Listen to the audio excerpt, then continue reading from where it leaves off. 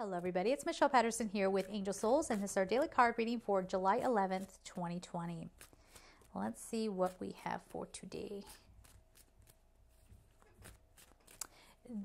There's a storm outside. It's kicking up. She's been coming for a while. I'm gonna below my, I have a mat outside, but I have furniture on top of it. It's on my balcony here, but it keeps trying to lift, and I'm going to chase that thing down. I love it. I just got it at the good Target, but I love that mat. It's not going nowhere. Go out and claim it. All right, but I think it's fine.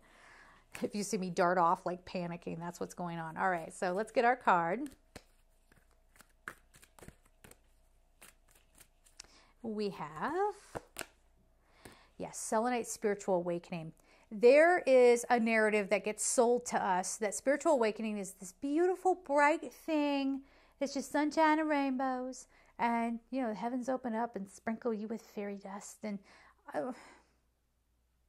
I mean, okay. I mean, if that's where you want to be, honestly, that's not always the case. Okay, we need to get a little real here. Our spiritual awakening comes through being human. It comes through working things out, learning those soul level lessons, and sometimes it feels icky, and sometimes it gets messy.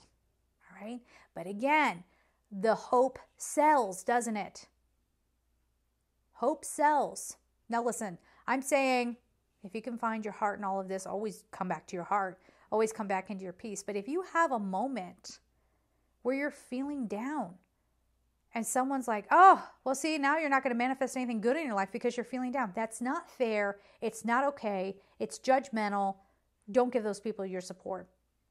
Or if it's a friend that's saying, come on, just snap out of it. Find new friends. Okay? Now, I'm not encouraging people to get into a low space and swim there, okay? And just live. Like, don't live in that space, but rather honor it for the moment that it is.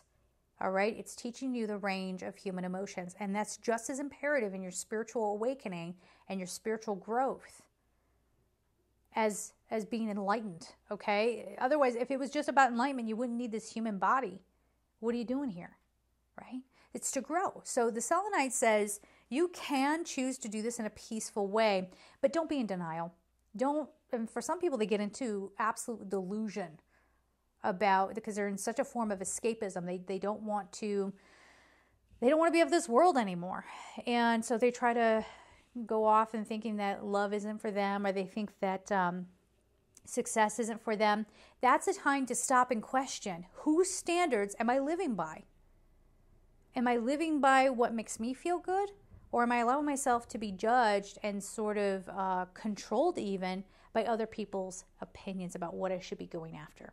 Does that make sense? So try to find the peace in your heart, but be flexible with how you feel and honor that instead of fighting against it. Okay? Of course, as always, if you get into a low space and you need some mental help, there's no shame in that. Just make sure that you are very discerning about what kind of therapist or psychiatrist that you get with, okay? Because, you know, people slip through the cracks and they end up becoming, you know, the person that's supposed to help you. So if you're discerning, if you feel like it's the right kind of help, then go for it. All right? I'm sending you all so much love, and take care.